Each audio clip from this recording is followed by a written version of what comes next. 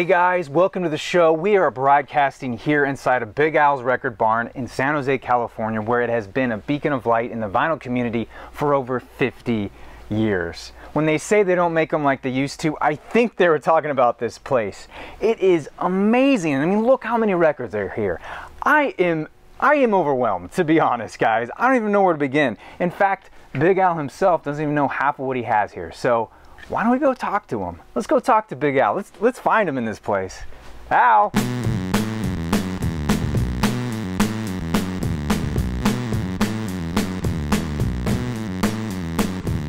Al himself is a character. I think a lot of folks actually avoid going there because of him, and other folks go there just for him. Man, where could he be? The store's only 6,000 square feet. I guess he would be considered a curmudgeon. He almost looks like a bad version of Frosty the Snowman. Al? I asked him if I could hear it, and he like barked at me. He's like, "No, people will buy a record for $1,000. They don't need to listen to it." Hey, there you are. Come on.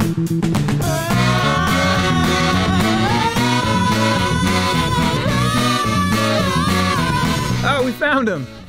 Hey, Al. Hey. How's it going? All right, how you doing? Good, good. Wait, pull up the chair over here. Thanks so much. Fine. So, tell me about when this store opened. Jesus. You know, I was talking to my old employee, and we can't remember when we opened up here. I don't remember when I opened up here. I really don't. I used to be a carpenter, and I used to work on roofs, and I fell off 3 stories, and I was off work for about a year. And while I stayed home, my wife got a job working for a jukebox company. Her boss told her, "I got a whole room of records back there.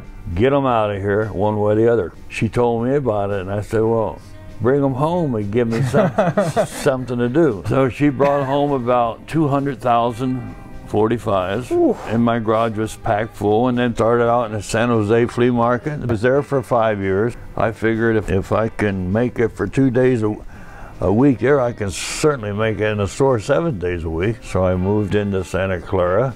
I had my other store for 25 years, and they closed it down, and I was out of business for about 6 months. And then I bought this store from Rose Rare Records. He passed away, and his wife sold me this store. First time I was there was a few years ago. I rode my bike into town, and I stopped by Big Al's and went in there with my 2 bags, and he just stopped me dead in my tracks and just said, "I hope you don't think you're walking into my store with those bags in your hand." He totally thought I was gonna be a thief. So I looked around, got nervous for my bike because it wasn't locked up too well, and then just split. I was like, I don't have time to do this right now. I know there was a whole room in the back that I just looked and I was like, this is amazing, but I can't even find the light switch. And yet, I feel like this story is somewhat repeated by other people in that the first experience is always kind of rough and just weird and obnoxious, and you go, I'm never going back there, but then you're a record junkie and you have to go back. I don't know, you kind of get their game, which is like, I'm the grumpy old man, and they're actually kind of cool in this weird grumpy old man kind of way. I'd say if you were to judge quickly, yeah, he'd probably be considered like an angry guy, a curmudgeon. I've known him since I was a kid. Him and I would kind of bat heads every once in a while, but he's just like any one of us. He cares about what he does. He's a good guy. I wasn't always the best guy in the world. Been married 6 times.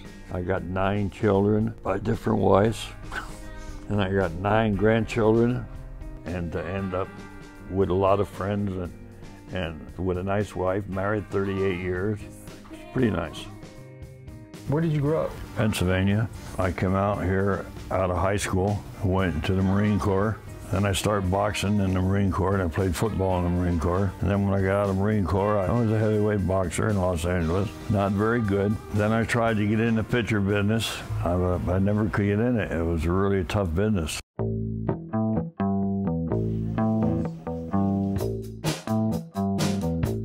Do you think those kids today, growing up in a digital age, will they appreciate vinyl? I'm getting to see a lot of young people in here, lots of young people, more and more all the time. And I've also had people bring their children in and say, look, that's a record player. You know? I've seen people old as like maybe 70 go in that store to like at the youngest. I remember meeting this kid who was 14. You got a lot more people, not just like collectors coming in. You got kids, you got people that sold their collections, wanting to get their old records again. Like right now, I have customers that started with me the first day I was in the flea market that are still to this day buying records from me. It's hard to own a record store if you just like one kind of music. You have to pay the rent, you got to pay the bills, you got to sell a lot of records. So when I opened up my store, I opened up my model, something for everyone. I bought everything that was clean, no matter what it was. Kids records, comedy records, soundtracks, rockabilly records, and that's why my store is so good right now, because I have so many different kinds of things. He's got a lot of off-the-radar stuff. And it's not like they're like big money records, but they're just like cool records that if you're in a shop, you're gonna end up paying for them. But his place, $2.50, $5, it was just all day, any day. He's got a very big knowledge, especially when it comes to soul music. I got more records upstairs than I got downstairs. I got probably close to 1 million records altogether, LPs and 78s and 45s, probably close to 1 million. He's one of the only guys that's running a shop that style, you know, one of the only guys that has just like a big, basically a warehouse with some shelves where you can go and look and dig that way. I've been to stores all over the country, and I've never experienced anything quite like Big Al's.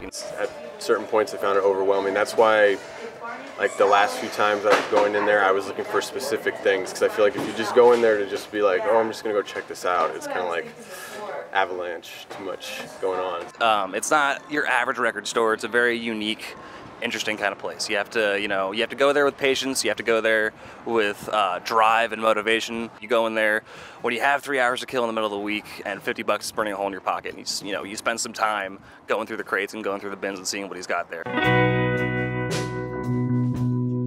Do you have an album that means a lot to you?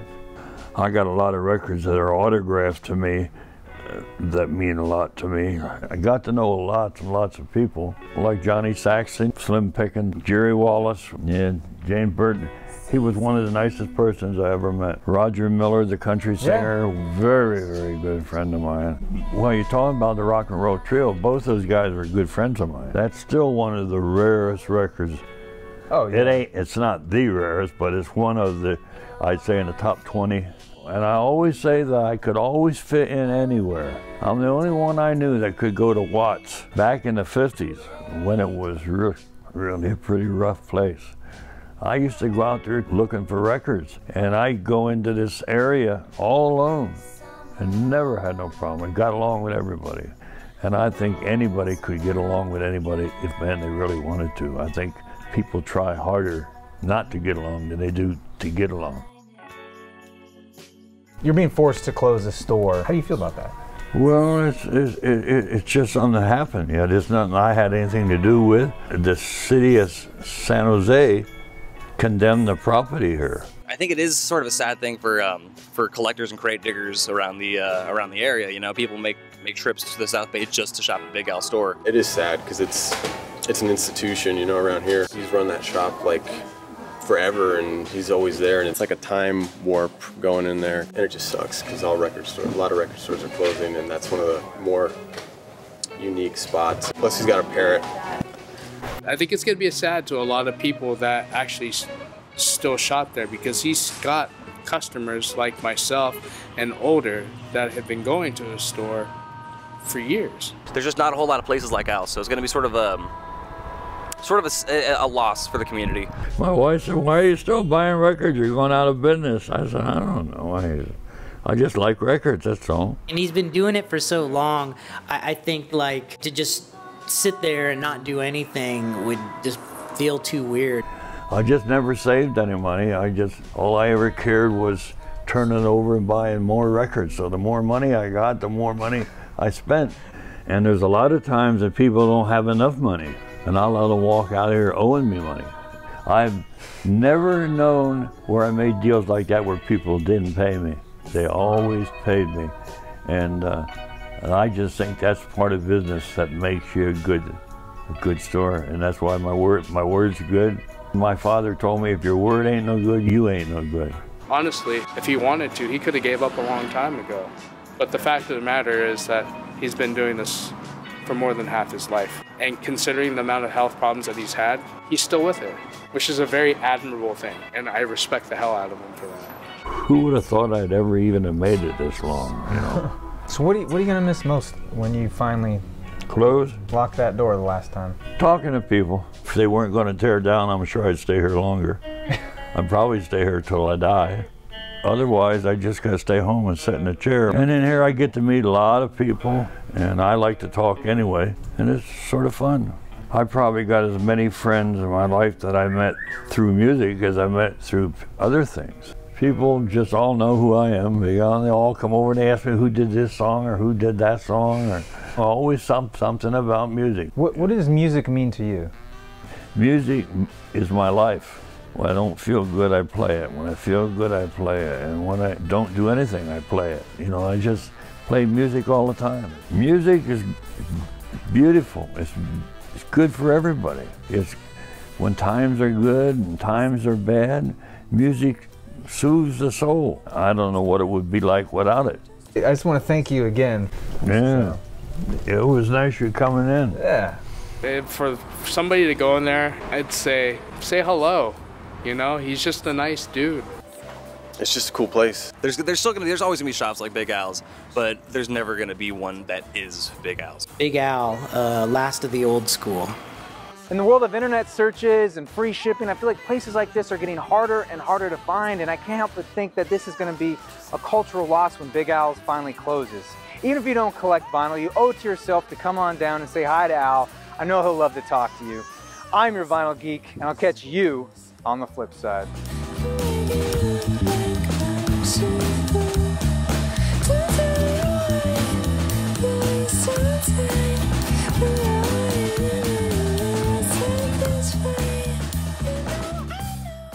My grandkids all call me Big Al. I don't know why. I'm not that big.